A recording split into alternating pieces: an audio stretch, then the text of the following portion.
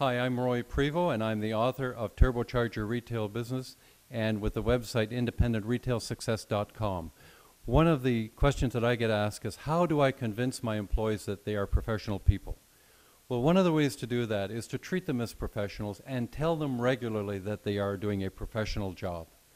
And that way you elevate the expectation and the understanding that they can aspire to becoming professional people. You are a constant educator as an owner and manager of a business.